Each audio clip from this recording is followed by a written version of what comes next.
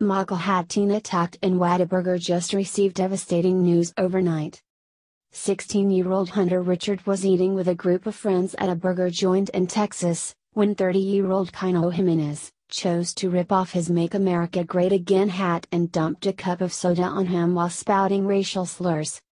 The incident has attracted national attention as Richard, who lives in Orlando, Florida but was visiting friends in San Antonio, Texas after a video of the attack went viral on Facebook and Twitter, racking up millions of views.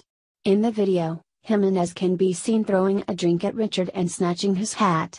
Jimenez could also be heard screaming "You ain't supporting us," at Richard before leaving Whataburger, a fast food restaurant. Jimenez has been arrested and charged with felony theft as a result of his actions. However, what is even more troubling than the fact a teenage boy was physically assaulted and verbally attacked in public by an adult not his parent or even known to him because said adult did not like a hat. This teenager is now being victimized all over again. Rather than admitting he was wrong, a witness claims to come forward. He just so happened to be a friend of Jimenez and claimed the attack was sparked by the group of teenagers making racist jokes. They were talking about, for the 4th of July, that hanging black people from trees would be the perfect party, claimed the witness according to local news station KENS 5. National news networks have run with the story as though it were factual, except at the top of the article is an editor's note and retraction which states, editor's note, an earlier version of the story included quotes from the alleged witness.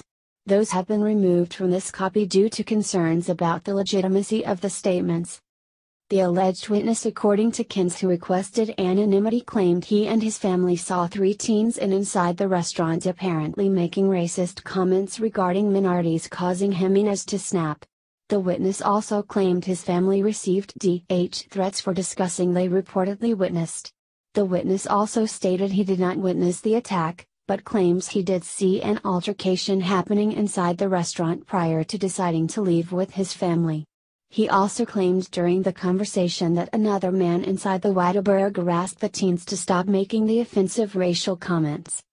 However, even after retraction and a statement on why it was retracted, multiple media outlets are reporting it's still devoid of facts and proof to back their claim as a means to further the liberal narrative that Trump supporters, conservatives, and Republicans are intolerant and racist bigots. This is simply fake news at its finest and truly a disgusting display of propaganda to avoid personal responsibility for Jimenez. Richard is again being victimized and crucified in the court of public opinion with claims that because he allegedly spewed racial remarks, and therefore deserved the vile response he got. Except there is no proof Richard ever did any such thing. The initial report from the witness could not be validated and was therefore retracted by the news source. Also causing considerable suspicion as to the veracity of the so-called witness and his relationship to Jimenez himself, as well as his claims of so-called racist statements from Richard, is that no one at Whataburger had any idea what was going on. No employees of the restaurant witnessed any portion of the alleged incident until after Jimenez snatched Richard's hat and with it a hunk of his hair as well.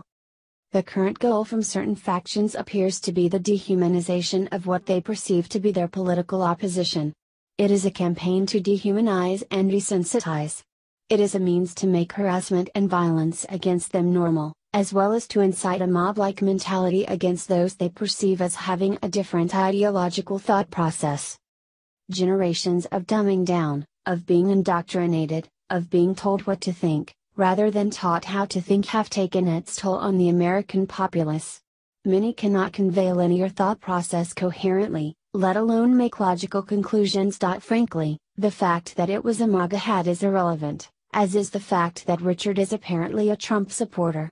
It is also completely irrelevant that Jimenez clearly is not. The fact remains an adult physically assaulted a teenage boy because Jimenez, a grown man, did not like Richard's opinion as expressed by his hat. Jimenez's actions suggest that he believes Richard has no right to express an opinion, or at least not one different than his own. Regardless of where you consider yourself on the political spectrum, be it right, left, or somewhere in between, what is relevant is that this mentality affects us all. Do not be foolish enough to think that your ideology is safe from attack, whatever it may be. You are only as safe to express